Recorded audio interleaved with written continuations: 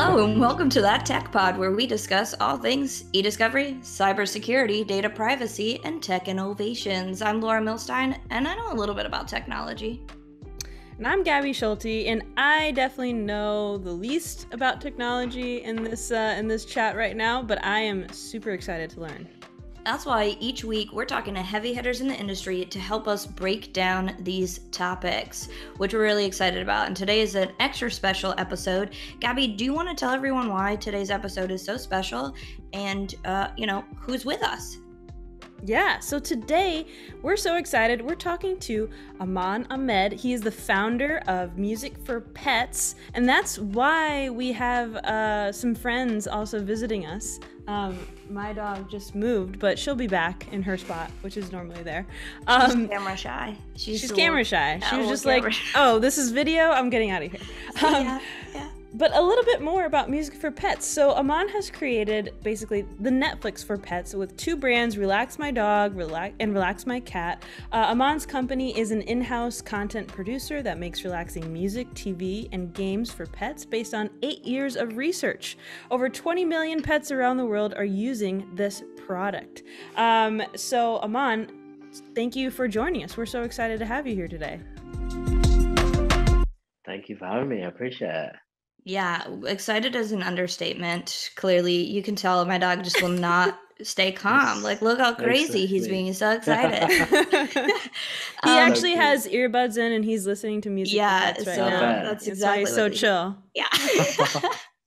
So before we get too carried away with our clear excitement, we kind of looked into you a little bit. And we looked into your company, and we noticed that in the last 9 years of founding and building this company, and it seems like a few other companies that you kind of intertwined in here, you raised a whopping, $0 in investments, and yet you achieved 1.4 million in annual turnover and cater to millions of pets around the world. So I'm kind of intrigued by this, and I think I speak for Murray, Gabi, and Emma, who has left the room because she is uncomfortable being on camera.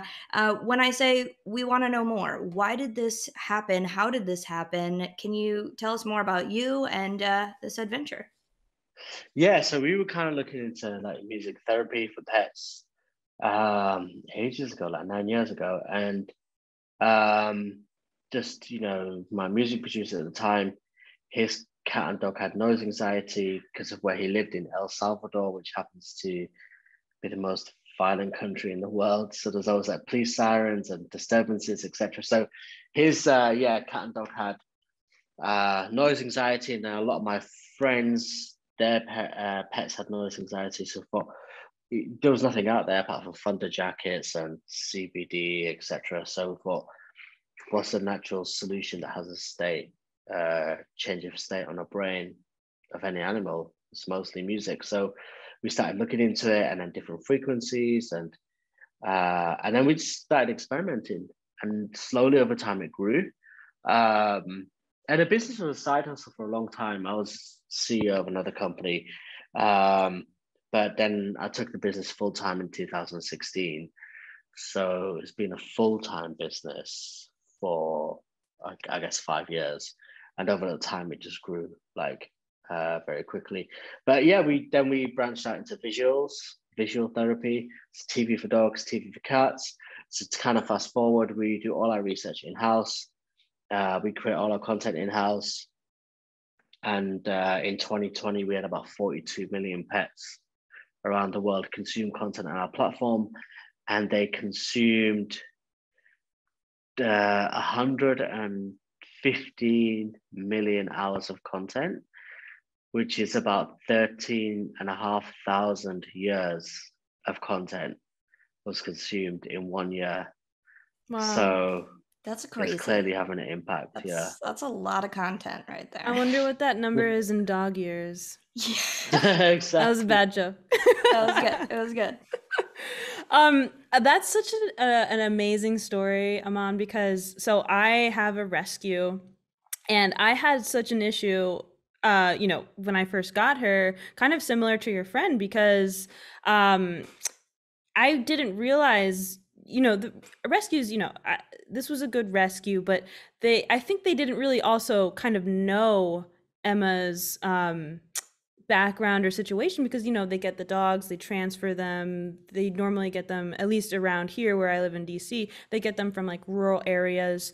And so Emma was from a rural area, but when she was with them, she was with her siblings and she was okay, and she was like in a backyard in a suburb. But I live in the Yeah. city, so brought her, and she was totally unprepared. At first she wouldn't walk, like she wouldn't even walk down the street. She barked at my TV, she barked at my stove, like she just didn't know all of these things. And I would have loved, I mean, we've done a lot of training, it's a lot better now, thank God. And she's awesome. But I would have loved to have known about music for pets when I first got Emma, and I'm so excited that I know about it now. So what has that journey been like? I mean, you talked a little bit about it, but just kind of knowing about the impact that it's having. Can you tell us a little bit more about that? Yeah, we know like over the time we knew we wanted something when people saying that they first thought this was a joke, and then they gave it a try and it had a complete impact and like positive impact on their dog, and then they would tell loads of people. And it's so interesting. That's just how it snowballed. Like we didn't spend any money on marketing dollars whatsoever because it was just word of mouth.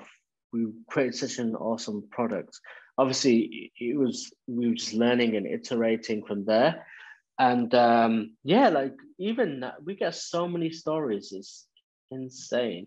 Like having the most like people saying that their dogs had surgery or their dog has terrible anxiety and they've used it for years.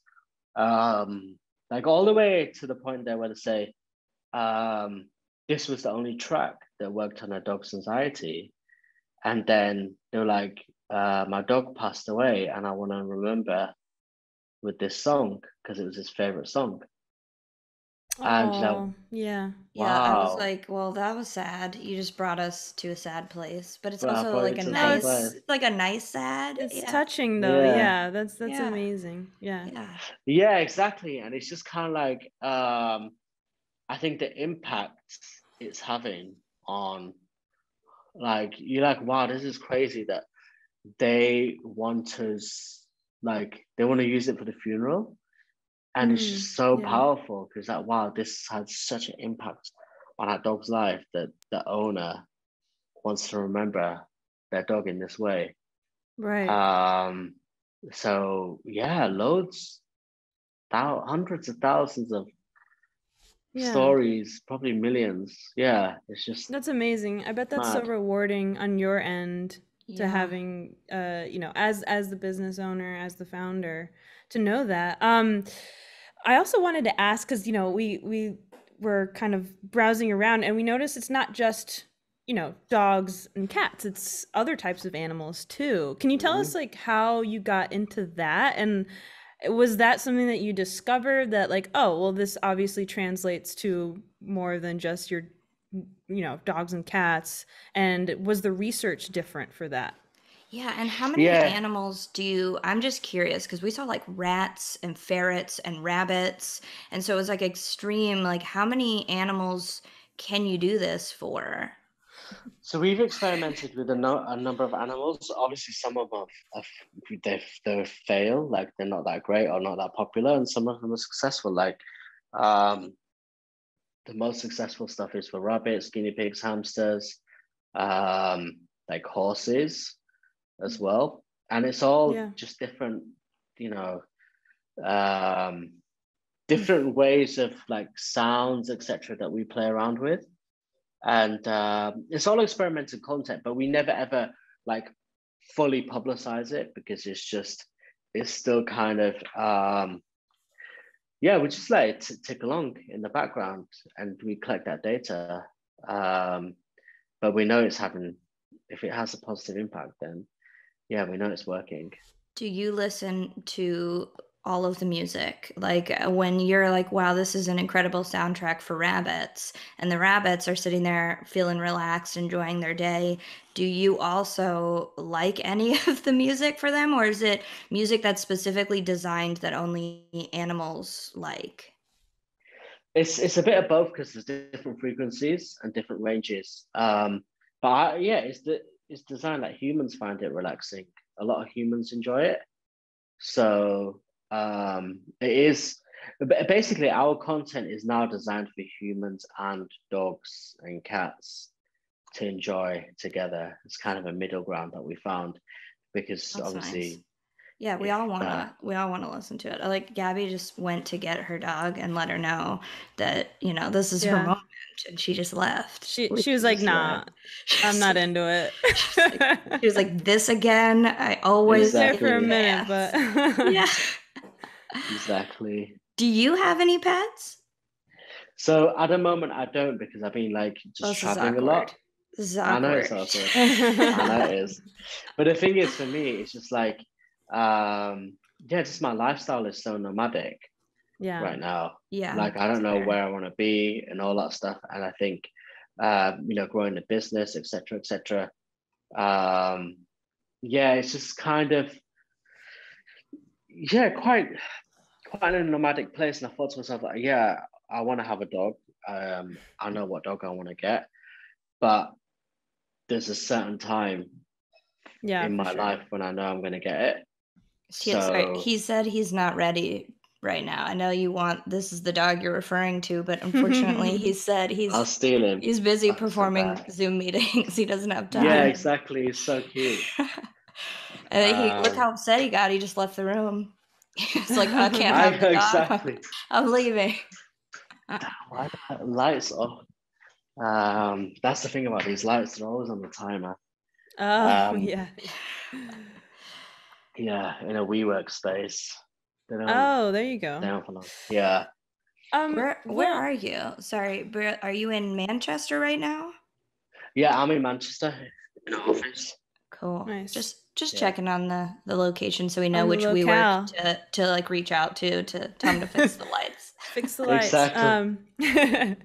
Well, Aman, we're curious to know, we're primarily a tech podcast, but we kind of, obviously we like to branch out every now and then. And we kind of wanted to know what goes on behind the scenes for music for pets. How do you create the content? Can you take us a little bit, behind the veil in that sense and just walk us through like a normal day in production? I wouldn't. It's not really a day in production. It's just an ongoing thing Yeah. because we look at the data as like what's performing, what's not performing, quantitative, qualitative. We then kind of feed that back to the music team, but at the same time, we also want to be experimenting, and then they're experimenting with sounds, and then we come up with like different ideas of like where we want to do filming locations. We outsource, we find the people in those countries, we turn the scope and all that. And then yeah, we just bring it together, we edit it. So it's definitely ongoing. Like the music takes months to make, but we're constantly churning it out. And same with the content. But because we have so many people doing it, it's just that allows us to refresh our content as much as possible. But the whole process takes a while, yeah. Yeah. And so do you work with like a group of musicians and music producers for that? And is that also in-house? Or everything's in house. Yeah, the Yeah. music producers, everything is That's all so in cool. house. Yeah. Yeah. Gabby plays music and is the producer of this show, so whoever you've got going on, I don't know if they're going to be as great as that tech pop, but we All support them right. anyway. Hey. Sure, they're great. Yeah, we believe that. But this is so interesting to us because, as Gabby said, we're a tech podcast, but one of the things that we're trying to do more of is tech innovation. And what you're doing is Exactly that. It seems like a little bit of a twist on the tech factor, but it's not because you're streaming it. I mean, this is something that you are behind the scenes doing the producing, doing the editing, figuring out what music, testing it with animals, we assume, and taking it to that next level. So it's really a really cool thing. And when we looked into this more, I mean, you have millions of subscribers and people following you. When we tried to find who your competitors would be, we saw Dog TV, and we know that's probably a competitor, but we didn't really find a lot of other competitors. Is this sort of a niche market? Do you feel like Dog TV only offers TV? Why are they not offering music? And what about all the other animals out there? What are your thoughts on, the industry that you're in? Yeah, so we obviously offer TV as well and music, and it's all combined. Dog TV, I think, is quite. I think they have an online subscription, but very traditional. So they're, from what I've heard, are plugged into traditional TV networks. Um, so apart from that, like this, we were the first ones to do it, and we just kind of went all in because we knew, like, a little bit further down the line, it's just going to be like massive and have a huge impact. So there isn't that, I don't think there's many competitors. We always keep an eye on it. And it's a niche that has an impact on every animal around the world. There's like 1 billion pets that are owned around the world.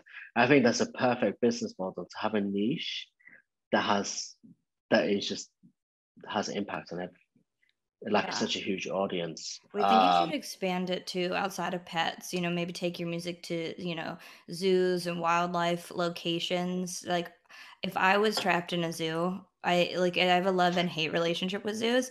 So as somebody who's like, it's so great, I can see the animals, I'm also like, free them immediately. I feel like they probably have the same anxiety we're all feeling in this pandemic.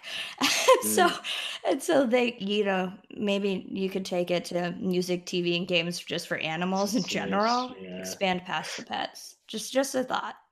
exactly. Yeah. There's so many areas we can go into for sure, 100%. And I Yeah. feel like, yeah, I think that obviously the animals I feel so sorry for are the whales. I mean the Oh, dolphins that have to perform. don't even Uh, get me this is started. this is Gabby's thing. She feels deep Oh about man, this. do not go to SeaWorld. No. No, I would Yeah. never. I'd refuse to ever go to something like that. Yeah, They should be in the wild. It's so they bad for their should. mental health. It's insane. It is insane. And well, kind of just going back to the mental health aspect. I mean, I'm living in, the past, what, 15 months or so, we've all been living in sort of a pretty trapped scenario, pandemic. Have you found any spike in usership or anything, given the fact that well, actually it's interesting though, because I feel like Emma has had the best year of her life, because like I've been home with her all the time. Yeah. But I'm sure there's like new anxieties every day. So what sort of changes or challenges or opportunities have you seen during the pandemic? Well, the pet market grew crazy. A lot of people got pets. We got a lot of users and all that stuff. But it kind of goes back to your original question, like, why don't I have a dog? Because and as an example, you have to get a dog at the right time, and a Right. lot of people got dogs purely because they were selfish. They were Yeah. lonely, and they thought, I'll get a dog. And now the shelters are filling up quicker Mm. because people are going back to work and realize, oh, this is reality of owning a Oh, dog. That's oh, so that's so And sad. sad. That's that's so that's what's sad. happening. So, like, you really have to question yourself, like, when you're getting a dog, like, or adopting a dog.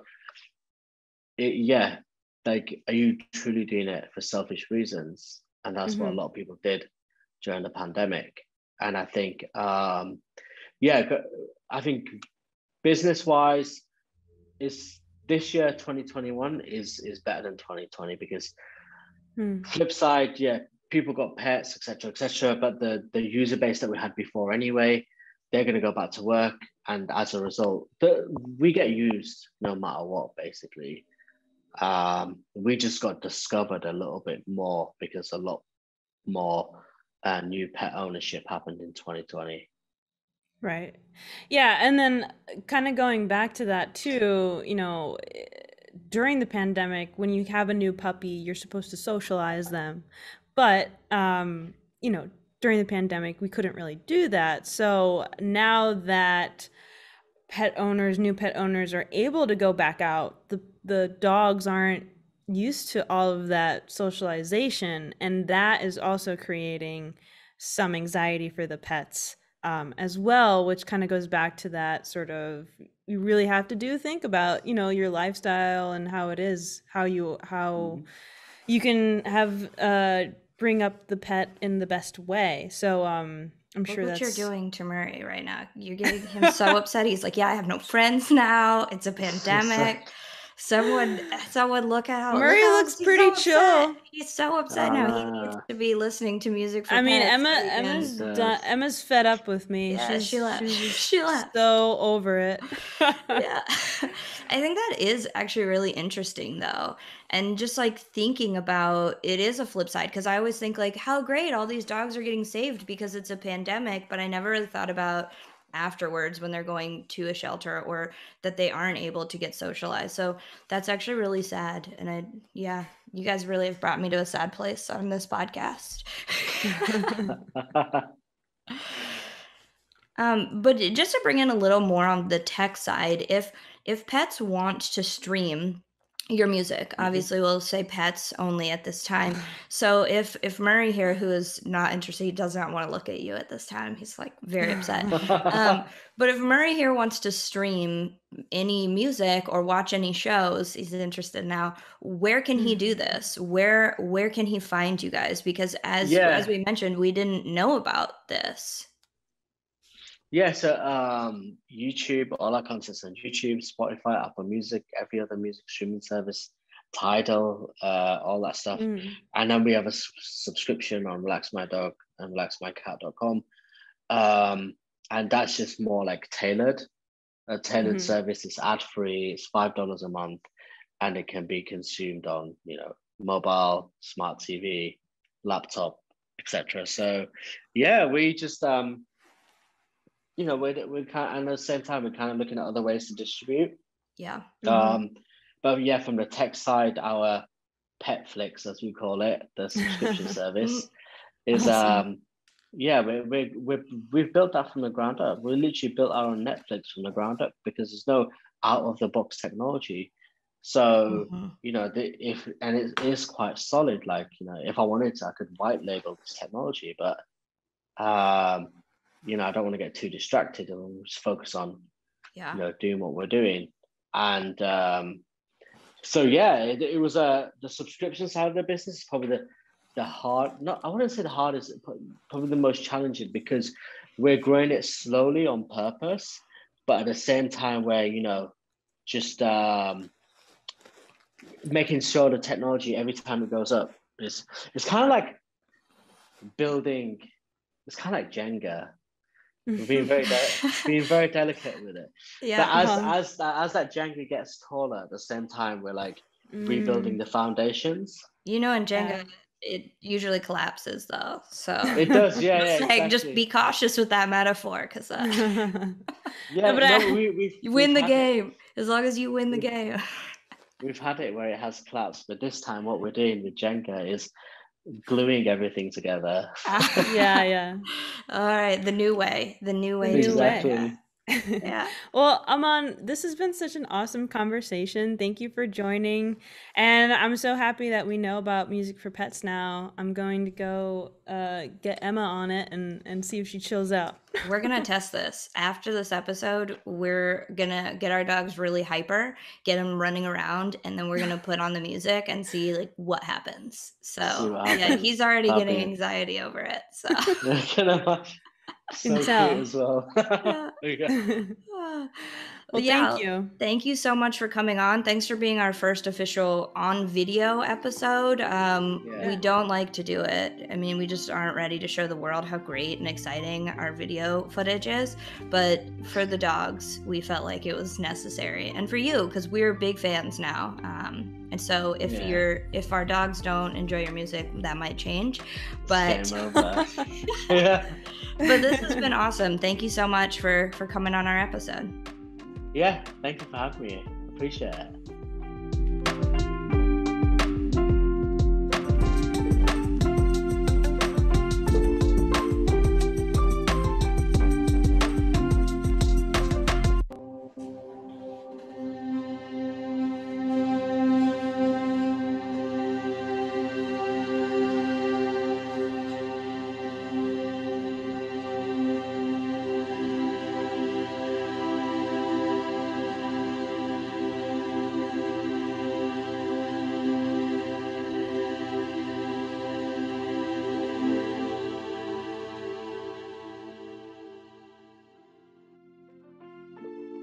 Thank you for listening to this week's episode of That Tech Pod. This week was a special episode as we didn't just do audio this week, we also included a video.